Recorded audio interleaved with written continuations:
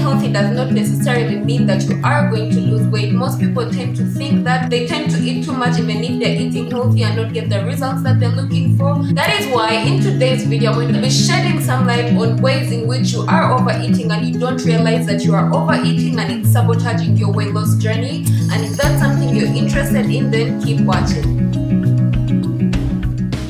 What is up, loves? Sheila here from Madammebae.com, where we share everything weight loss, wellness, healing naturally, healthy recipes, lifestyle, and all that good stuff. If you're new here, welcome, and for those that are old here, welcome back. I really appreciate you guys. Thanks for being here. In today's video, like I said in the intro, I'm going to be sharing with you guys some ways in which you are overeating and don't even realize you are overeating. I'm so sorry about the noise in the background. The construction is getting higher and higher and it's getting closer to my floor. So the noise is crazy. So if there is any background noise, I'm sorry in advance. Anyway, today's video is a continuation from this video, which is the previous video where I was sharing with you guys some tips on how to stop overeating. After sharing that, I saw the necessity to share with you guys some ways in which you might be overeating and not notice that you are overeating. So without talking too much, let's get started. Now, weight loss is about a calorie deficit, and a calorie deficit simply means consuming less food than you burn. If you eat more food than you burn, then you're in a calorie surplus, which leads to weight gain, and it doesn't matter if you're eating very healthy, you will still gain weight. So I have about 7 points to note out here, but the first point is like 3-in-1, which is pay attention to your drinks. Very many of us kind of overlook drinks because you think, oh, it's just going to go through me and I'm just going to pee. No, drinks do have calories. You have a soda, it has about 110 calories. You have like a latte, it has about 180. You have wine or beer, whatever it is you drink has calories. The only things that don't have calories are water and tea, coffee, stuff like that. Actually, coffee has calories, 1 or 2, but if you add milk, then it has calories, same as tea. The ones I'm talking about without calories is black coffee, black tea, water. Those have no calories. Now, for the purpose of today's videos, the first thing we're going to talk about is smoothies and fruit juices. I shared this post on Instagram last week, which was about oranges and orange juice. One orange has about 40 calories and one juice has about 5 oranges, and all of it can add up to about 200 calories. And when you sit down to eat oranges, do you eat 5 oranges? No, you always tend to have one as a snack. And if you decide to have juice and you're thirsty and then you decide to have some orange juice, it's fine. But keep in mind that it has calories, and those calories do contribute to your calorie deficit. So if you consume most of your calories in drinks, even if it's healthy or not, those calories matter when it comes to your weight loss. So be mindful. Another thing is smoothies. Now, smoothies are one of my favorite things. For you guys who are in my programs, you guys know it's the summer and smoothies are all over the place right now. Thing about smoothies is what most people do is they put like 3 bananas, an apple, a pear, whatever. All those things have so many calories.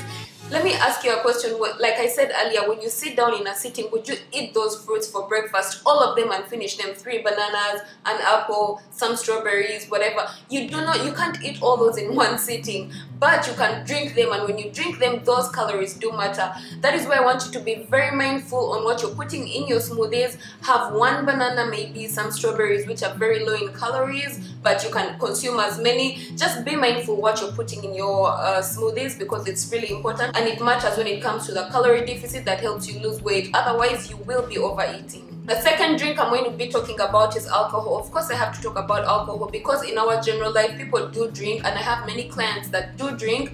And I want to mention this. I did mention this last week, and I also mentioned it in my Instagram post. It's okay to drink. Just be very mindful of what you drink, because those drinks do have calories and those calories count. It's a form of overeating without you noticing that you're overeating. Have you ever had beer and it's like you've eaten food? I actually did have this one friend in college that for him, he never used to eat anything. He drank so much beer and he felt like beer was food. Those calories matter and it's overeating. So be mindful about the drinks that you're consuming, the alcoholic drinks. On top of that, alcohol does sabotage your weight loss journey, because when you take alcohol is turned into sugar, and sugar is stored, and the sugar is stored as fat. Also, it slows down your metabolism, because when you consume alcohol, your body does not know where to put it, and because it doesn't know where to put it, it's going to take time to break it down, and while it's breaking it down, it's not doing anything else. It's not burning fat, it's not doing anything else, just trying to break down that alcohol. So try and be mindful of that. The third drink, which is not exactly a drink, but it's something that's important to note, is dressing. Now, this one is something I need to point out because it happened to so many of my clients. What I do in my programs, especially the one-on-one programs, I actually ask you to log your food, and I do share it on an app where I'm following up each and everything you're eating daily. While I was checking at one of my clients' logs, not one of my clients, about 3 of them, I noticed that they're having salad, but their weight is not changing. Like, they have salad for lunch, salad for dinner, and I'm like, what is happening here? Something is wrong. And I asked them, what kind of dressing are you using? I noticed that they're using supermarket dressing, which is fine. It's just not as healthy. It's really high in calories. One thing you need to note is that a tablespoon or a teaspoon of olive oil or whatever is about 90 calories. Now imagine you're having a dressing that is based with olive oil and so many other things, and then you just pour it in your salad. Of course it's tasty and it makes it so delicious. That's what makes it so delicious. All the sugar, all the oils, all the fats, that is what makes it so delicious. So just be mindful of that. Also, if you want me to share some healthy dressing recipes with you guys, let me know in the comment section down below. I will do that for you in a future video. Now let's move on to the next point. The next point, which is supposed to be the second point, but technically it's the fourth because I divided the first one into 3. Anyway, the numbers don't matter. Let's go on to the next point. The next point is avoid eating out of the pack. The reason why I'm saying this is sometimes you do it unconsciously, like you sit down to watch a movie and what, you get a bag of chips. A bag of chips is not the healthiest thing, or popcorn or whatever. Even if it's fruits and you get like a whole bowl of fruits, fruits, guys, they're healthy, but they have sugar and they do make you fat. You have to be mindful. Well, sorry, fat is not the right word. They do make you put on weight because they are really high in sugar, and sometimes you're consuming much more sugar than your body needs, so you have to be mindful of that. On the other hand, for the unhealthy stuff, if you get like a bag of chips, what happens? You get the whole bag of chips and just eat it without even paying any attention to what's going on. Before you know it, it's over, and then you've overeaten, you've self-sabotaged, self-sabotage. You've gone back to square one, and what happens in most of these cases is that you feel shitty, and I don't want you to feel shitty. I don't want you to overeat, and I don't want you to feel like you've let yourself down. That is why if you have to have chips, just get a bowl, put it in a bowl. And I mentioned this in one of my previous videos. Check out this video for a more detailed explanation because I don't want to go into that. It's going to make this video really long, and I was planning for it to be very short. The next point I want you to keep in mind is be aware of healthy foods. Healthy foods, they are healthy. I'm not putting them in quotes because they are not healthy. They are healthy. For example, avocado. Avocado is one of my favoriteest things in the world. I have it for breakfast, lunch and dinner, to be honest. But avocado is really high in calorie. One avocado is about 360 calories, if I'm not mistaken, a whole avocado. So imagine in a whole meal, like a lunch meal, you have your meal with a whole avocado on the side. That's going to be about, maybe the meal is about 500, maybe 200 to be on the minimal side. Okay, 300, and the avocado is 300. You've eaten a whole 600 calories in one meal. Let's say your calorie intake for the day is 1,200 calories. That means you've consumed maybe a third of it in one avocado, and this is going to keep you hungry. And if it keeps you hungry, of course, what are you going to do? Snack. You're going to eat more. You're going to want to eat more because you're not feeling full, and because you're not feeling full, it's going to cause you to overeat very many small things. Another healthy thing I want to talk about that very many people eat, actually this is a sister of mine who was talking about this, and I thought I should share with you guys because I was talking to her, and the one thing she likes so much is these granola bars. Not these particular ones, but granola bars.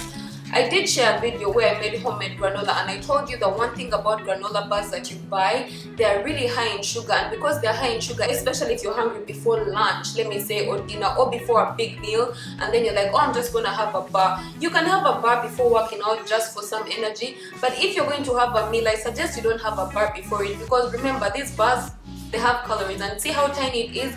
This little thing is between 140 to 250 depending on the brand that you buy, actually 290 depending on the brand that you buy. So imagine you've eaten such a small thing, 140 to 290 calories, and then you could have had this meal over here for 300 calories. What would make you fuller for longer? Of course, this meal, because this is so small, on top of that it has very high sugar, and this sugar is going to increase your cravings.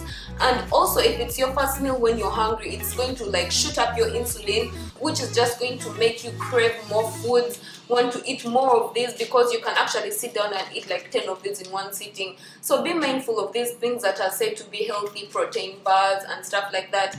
Be very mindful, because they have calories. They can make you crave more and eat more. So imagine one day you had a little avocado, which is, I mean a whole avocado, which is 300 calories, and you had like 5 of these.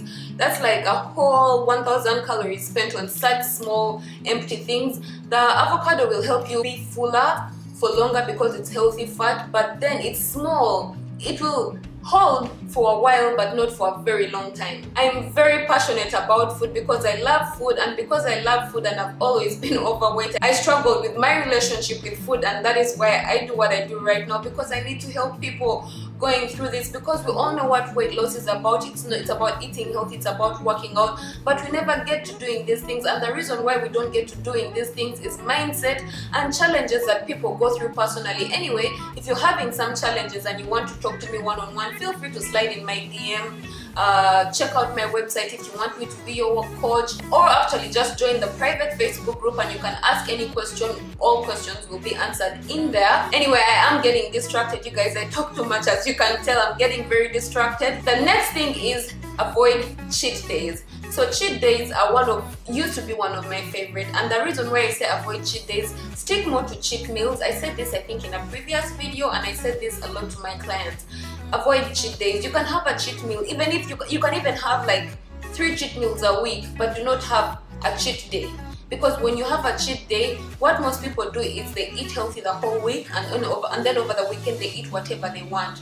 So imagine a scenario where to maintain your weight is 2000 calories. So to lose weight, you have to be in a 500 calorie deficit daily. So what you have to consume is 1500 calories daily in order for you to lose weight the healthy way. So you maintain a 500 calorie deficit for 5 days. So 5 times 5 is 2500. So you have 2500 calories saved, and 1 kilogram or 1 pound, you guys, I'm not so sure about this, don't quote me, but I'll put it on the screen when I check. It's said to be around 3000 calories, and now you've saved up on the 1 kilogram or the 1 pound for the week, because you're almost coming to the 3000 calories that are in 1 pound. Anyway, so the weekend comes, and on the first day, what do? Consume 3000 calories, because you've had 3 meals, and those 3 meals have 1000 calories each. It's very easy to add up those 1000 calories in one meal, especially if you're not eating healthy stuff. So you eat 1000 calories every meal, and those are 3 meals, and that's 3000 calories that day. And then the next day you do the same on top of drinking alcohol. So think about this for a minute.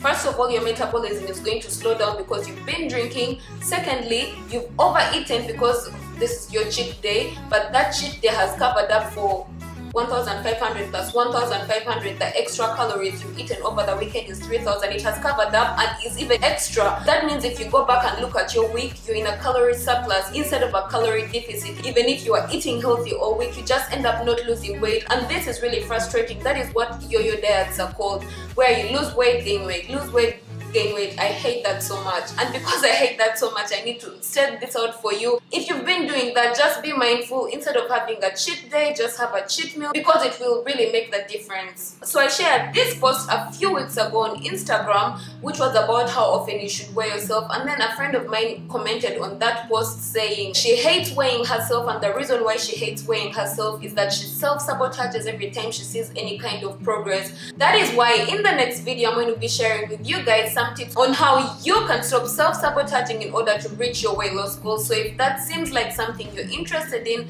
subscribe to my channel, ring the bell right next to it to be notified when that video is up. So I'd like to know, did you guys learn anything from this video? And if you did, let me know what it was in the comment section down below, or share with me what kind of challenges you are having, or how you are overeating. If you have any questions, whatever weight loss, health, wellness question you guys have, leave it in the comment section down below. I love answering your questions, and I love talking to you guys because you guys watch my videos, and I'm very, very appreciative of that. Also, if you found this video helpful, don't forget to give it a thumbs up, because it really supports my channel, and that way I know you guys found it helpful. So if you guys want more weight loss related videos, check out these videos over here. And as always, don't forget to stay motivated, be patient, trust the process, and spread the love. I'll see you guys in the next one. Bye guys.